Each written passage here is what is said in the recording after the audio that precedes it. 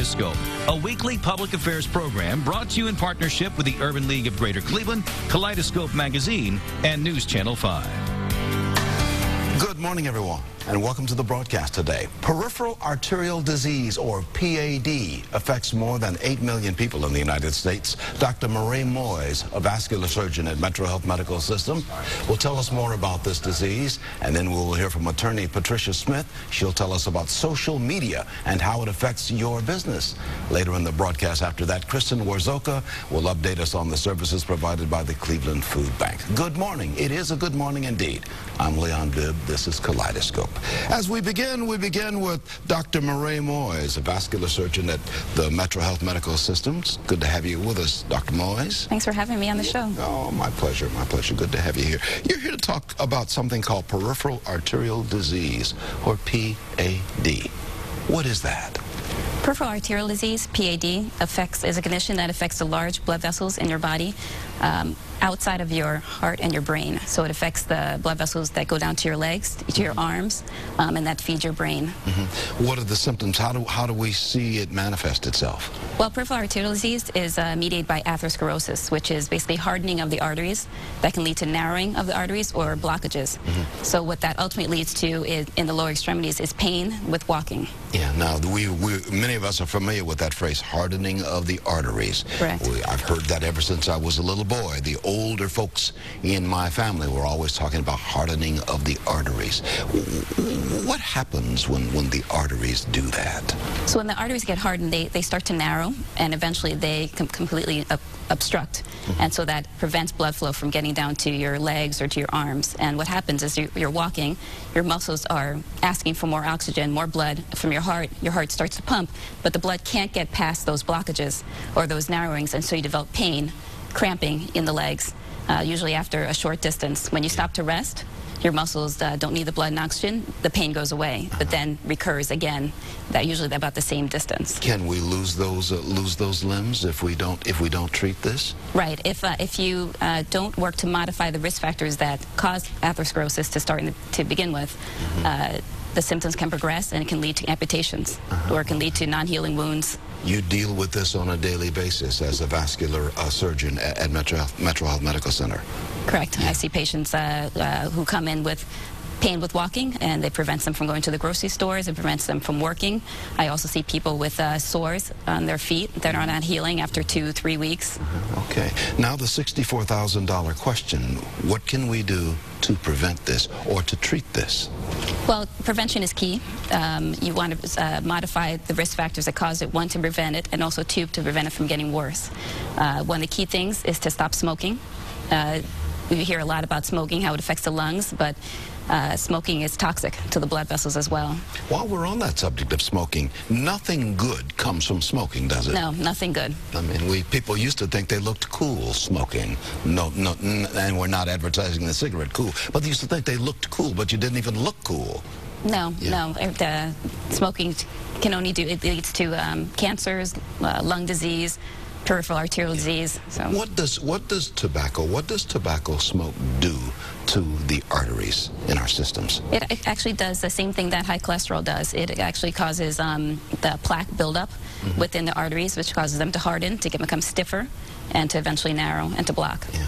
So what is your suggestions? What do you tell your parents when they come in and they see you and you talk about lifestyle changes? Where do you begin with lifestyle changes? So to prevent peripheral arterial disease, or if you have it, to prevent it from getting worse, stop smoking, control your diabetes, keep your blood sugar in the 100 range, controlled blood pressure, looking for a goal blood pressure of 120s to 80s, and also to exercise.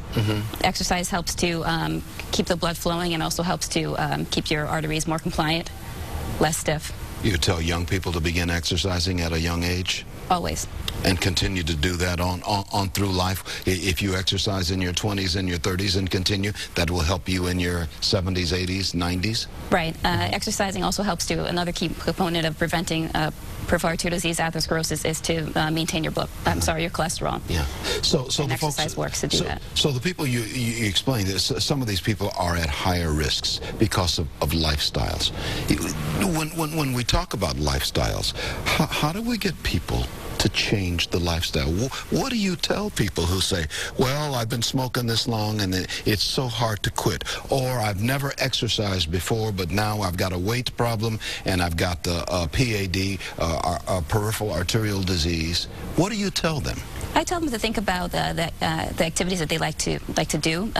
One thing, people always like to remain independent. And I tell them that if you have limits in your walking, or you have a wound in your leg that makes it painful to walk, it limits your independence. I also tell people to focus on the people in their life. I said, don't you want to be there for your grandkids, for your children?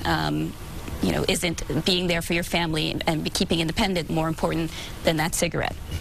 You and I were chatting before we started doing the broadcast, and you told me that you've wanted to be a medical doctor ever since you were 4 years old, I think. What was it about medicine that intrigued you at that early age, and what keeps you in medicine? Well, yeah, I have a number of family members in medicine, and I was inspired by them. And what keeps me is people that I work with every day. I love to tell people how to live healthier lives, and people are receptive to it. They want to be healthier. They want to feel good. They want to continue to have energy, and I love to be able to tell people how to do that. That would be your bottom line, too. That would be the thought that you would leave us with, is about living a healthy life all the way through, and staying away from things that are bad for us, like tobacco and too much drink and all of that kind of thing. Right, and with particularly with respect to peripheral arterial disease. One, it confers a higher risk of developing a stroke or a heart attack. Yeah. So that's one important thing to keep in check. And two, it limits your lifestyle in terms of wounds and also the pain with walking. Dr. Marie Moyes is a medical doctor, vascular surgeon at Metro Health, with the Metro Health system. And you can get more information on everything we're talking about if you make a contact to the website you see on the bottom of the screen, which is metrohealth.org. Metrohealth.org. Thanks, Dr. Moyes, for being in the broadcast today. Thank you very much for having me. I enjoyed talking with you, and let's hope that we can get some people to live healthier lifestyles and turn the corner on peripheral arterial disease, or PAD as it is sometimes called. Thank you so much. Thank you. Okay, I'm going to take a break in just a moment. Coming up, we're going to talk about social media and how it impacts and affects your business. I'm Leon Bibb. We call ourselves Kaleidoscope. Back shortly. Welcome back to Kaleidoscope. Good to have you with me today. Social media has become a major part of our daily lives. Attorney Patricia Smith of Frasina & Smith, the law firm, will explain how social media can affect your business. Good to have you with us, Patricia Smith. Thank you for having me, Leon. We just had the doctor in the house, now the attorney is in the house. Yes. I guess we're well covered. Huh? Absolutely. Yeah. Let's chat a little bit about social media. I mean, and for those who may not understand, bring us up to speed on what you call social media. Social media is a wonderful platform that businesses as well as individuals can use to actually monitor and actually have control over their business and how they build their reputation in the community. With respect to businesses, it's a great tool to use in order to market and advertise your service, or to recruit employees, and overall just to share information with each other. So again, social media is a wonderful platform that individuals as well as companies have been using in the United States and abroad. Yeah, we hear the phrase, we hear the name Facebook all the time. I'm on Facebook. Much of the world is on Facebook. Leon Bibb, W-E-W-S. Facebook. That's me with the company right here. And we use it to put different things that I may be doing. My stories for the newscast, they are put on Facebook and that kind of thing. But we're seeing an increased use of Facebook in business. Speak to that a little bit. It's actually important for businesses to have a presence and to utilize social media networks in order to get their name out there, in order to get their products and services out there, in order to engage their customers, in order to engage vendors. It's a great way for them to control how their business is being viewed in the public. One of the things that Frasina & Smith wants businesses to understand, that it's important to have a solid social media policy in place, because there's several laws, particularly that can be violated, and there's several risks that companies face with respect to intellectual property issues, invasion of privacy issues, even anti-discrimination issues can come up with respect to how social media is used in the workplace. Give me an example of some of those risks that we should be aware of as we log onto Facebook. Right. Well, one important risk I'm going to talk about would be intellectual property law. Intellectual property can include copyrights or trademarks. So companies need to be basically understand that if they have employees who are going out using another person's copyrighted material, that they could be liable for copyright infringement. If an employee or if a marketing representative for that organization is going out and they're using another company's trademark on the company's website, and there could be some issues of trademark infringement, as well as putting it out there in the public that there may be some type of endorsement, sponsorship, or affiliation with that other company. We hear people all the time saying, I just read it on Facebook, I just put it on Facebook. That stuff is out there forever, isn't it? Absolutely. Sharing information, once you put information out there, it's very hard to retrieve it and to get it back. However, for companies, if they have solid social media policies in place, the one thing that we advise our clients to do is to put together a team of individuals ranging from marketing, from legal, from PR, as well as HR, and have a designated group to control the subject matter that is being put on social media. Have a team. With respect to your employees, again, have policies in place that basically state what you can and cannot do with respect to utilizing social media. Now, certainly my Facebook page here at WWS Television, it's run by the company. I mean, it's got my name on it, so I have to be aware that whatever I put out there has got my company's name on there. So I've got to be very careful the things I talk about, the things I say, the pictures I put on there. Absolutely. Because you are an extension of your company. At the same time, companies need to understand that just having a social media policy isn't enough. Companies need to make sure that their social media policies are within the confines of law.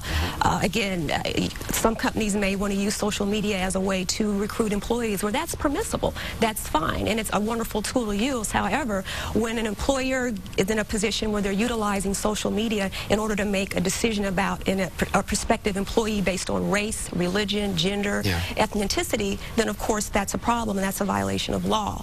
So it's really important for employers to understand the proper use of social media and having a plan of action in place and communicating that to their employees, and also having training and education workshops available so that they can reinforce the policies and procedures within the organization. I'm going to continue talking with you, but I want to put your phone number on the screen right now. People may want to get more information. Certainly companies, you're available, your company is available to school companies on social media. Absolutely. Our demographic would include small to mid-sized businesses, universities, business incubators, as well as startups. So again, we definitely can help a company put together a social media package as well as governance models. 330-777-0063 is the phone number for Fresina and Smith. They can reach you at Fresina and Smith, or you can go to IPCorplaw.com. More information on everything we're talking about. Where are you located geographically? We have offices in Stowe, Ohio, and we also have a satellite office in Akron, Ohio as well. And we serve as legal counsel for Beta Space in Cleveland. What's the best piece of advice you could give companies using social media? I've got about 30 seconds remaining. Use social media to your advantage, but make sure that you have policies and procedures in place to protect your company from liability and to retain an attorney. You know, invest the time and money to make sure that you have sound, solid social media policies within your organization. And remember that the stuff you put out there is still out there. Yeah, it's out there, and it can be difficult to once you get the toothpaste out of the tube, you can't get it back in. It's difficult. People share information, they share links. It can go on and on and on. So you definitely want to put a tight niche on that. Patricia Smith, attorney with Fresina and Smith at 330-777-0063. I appreciate you being on the broadcast today. Thank you for having me. It was a pleasure. I feel better. I'm going to be careful what I say on social media. Okay. Thank you. Many thanks. I'll take a break. In a moment, we'll hear from Kristen Wazoka of the Cleveland Food Bank. I'll be right back. Okay. Thank you so much. You're in touch with Kaleidoscope. Glad to have you aboard today. The Cleveland Food Bank looks and works with our local communities for assistance year-round. Vice President of External Affairs, Kristen Warzoka, is here to explain how you can also help with the Cleveland Food Bank's efforts to help eligible individuals sign up for what's called the SNAP program. And good to have you with us, Kristen Warzoka of the Cleveland Food Bank. It's my pleasure to be here. Okay. First off, what's the SNAP program? The SNAP program is the new name for food stamps. It's a program that helps income-eligible families get access to the food that they need. Yeah. And it's access in the form of an EBT card that they can use at their local grocery store. It's an incredibly important program. And a good program. It is. It's Puts actually food on the table. It's one of the most efficient federal programs. Very few people know that. But the fact is, it keeps a lot of families out of poverty and it allows families to have access to the kind of food that they will eat and enjoy. Okay. Well, give us an update on where we are regarding hunger in our area here. And I know the Cleveland Food Bank, how many counties do you work in? We provide food to more than 600 programs in a 6-county service area, all the way east to the Pennsylvania line and south to Richland County, which is the Mansfield area. Mansfield area, yeah. How big is the hunger problem in our area? Unfortunately, it's a problem that's large and that's growing. 1 in 6 people in our community is food insecure. That means that they don't always know where their next meal is coming from. Now, they may not be food insecure all the time, but you know, at certain times of the month or at certain times of year when their car breaks down and they have some other sort of emergency, they just can't make ends meet. How do people get signed up for your various programs? And in fact, your newest program. How do people sign up for this? Well, there are a number of ways that we can help. We are opening a new help center at the Cleveland Food Bank. It's a toll-free number. It's 1-855-738-2067, where folks who are in need of food can call for assistance. We can either refer them to a hunger program in their area, or we can help them sign up for benefits they're eligible for, including the SNAP program, over the phone, so they don't actually have to leave their home to fill out an application for SNAP and for other benefits. Okay, those are the folks who need help. Now, what about those folks who can help? There are many ways for people to get involved. Many ways, and we are thrilled to have wonderful community support. We have more than 10,000 volunteers a year, so people can come down and volunteer and help repack food. We also, of course, are always in need of food donations, and we're in need of financial donations. And the fact is that this summer is a great time to give. We have a summer matching gift challenge campaign happening right now. Normally, when you donate $1 to the Cleveland Food Bank, it provides enough food for 4 meals. But right now, if you donate to the Cleveland Food Bank, your $1 will be matched, and so it will provide enough food for 8 meals. So if I could give you $10 or $100 or 500 or 1,000, whatever, that money goes a lot farther than the face value of what I gave you. It kind of doubles, and you guys know all the ways to even stretch it even farther than that. We can stretch it much farther than you'd be able to stretch it at your local supermarket. Because you buy it a certain way, or you get that food through certain channels. We buy food, we have it donated, we ship it in from other parts of the country if we can get a great deal.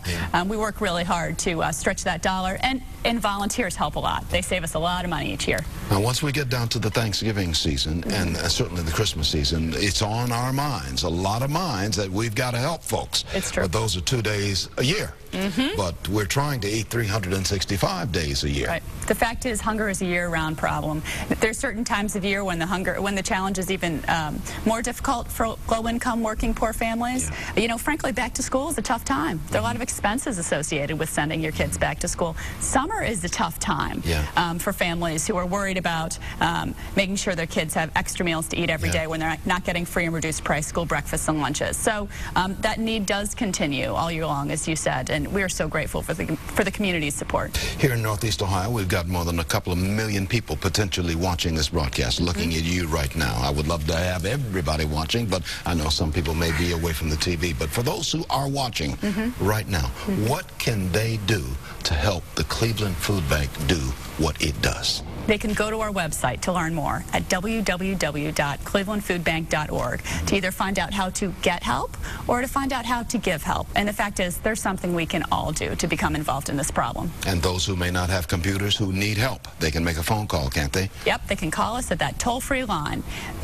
855 738-2067. Yeah, and there's another phone number there which we've got on the, I've got on my notes here, 216-738-2265. Yep, and that's our operator. That's your operator. So whatever number we call, somebody will be able to answer that phone and get us directed to the office we need to be talking to. Absolutely. I will add that the Cleveland Food Bank is located in a wonderful facility, just a marvelous facility on the East Shoreway in Cleveland at East 152nd Street, and it's just a wonderful place. I go there and you've got food stacked up to the rafters, going out all the time to the various pantries that it needs to get to. Absolutely. Last year we distributed enough food for 29 million meals. That was 34 million pounds of food, and so it's a large food distribution facility, but it's only possible because of this incredibly generous community. Kristen Warzoka of the Cleveland Food Bank, Vice President of External Affairs, you and your colleagues are saving lives doing what you do. Well, thank you for all your support, Leon. God blesses you for what you do, too. I will tell you that.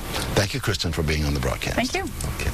We're going to take a break in just a moment. Coming up, so we'll talk with Patricia Triggs of the Urban League of Greater Cleveland. She will have a commentary after these words, especially for you. Welcome back to Kaleidoscope. You know, one of our partners on this broadcast is the Urban League of Greater Cleveland, so we welcome Patricia Triggs. She's president of the Urban League of Greater Cleveland's Guild. Yes. Good to have you. Thank you. Nice to be here. Oh, good to have you here. What's on your mind today? On my mind is that we're doing, the Urban League Guild is doing a fundraiser in partnership with Cleveland State's Black Studies Department, and it's going to be a book signing and sale, and it's going to be happening on Friday, September 14th from 6 until 8 p.m. At Cleveland State University. Cleveland State, yes. And this is a fundraiser to benefit the Urban League's Guild, right? Yes, it is. Yes, part of the proceeds from the sale of the books will be going to the Urban League. What kind of books are on sale there? Well, this is actually going to be Meet the Author, and we have one author coming in. His name is George Davis, and the title of the book is The Melting Points, and he's going to be our guest author for the evening, and he will be there. We're having an open reception, and that's going to start at 6 o'clock. That's going to be in the Howard A. Mims Cultural Center there on campus. And then following that, Mr. Davis is going to read from his book excerpts, and then he will be available for the book signing thereafter. Mr. Davis will be reading from his own book, The Melting Point. Yes. And so it's always good to have the author there signing it, but when the author reads a little bit of what the author has written, it doesn't get any better than that. That's right. And it's a fundraiser to benefit the Guild of the Urban League as well. Yes, it is. Well, once again, that's going to be Friday, September the 14th, in the main classroom plaza, which is the Black Studies Department at East 22nd and Euclid, Cleveland State University. You're going to be there, of course. Oh, absolutely. And it's from 6 until 8. And the reception, there's going to be a reception that's going to start at 6. So if the Urban League puts its stamp on it, it's always a good program. Got to be a good program, absolutely. Got to be a good program. Good to have you on the broadcast with us. Patricia Triggs, president of the Urban League's Guild. Nice Thank you so much for being on the broadcast. Thank you. For all of us, gotta go. Be well. Kaleidoscope, a weekly public affairs program brought to you in partnership with the Urban League of Greater Cleveland, Kaleidoscope Magazine, and News Channel 5.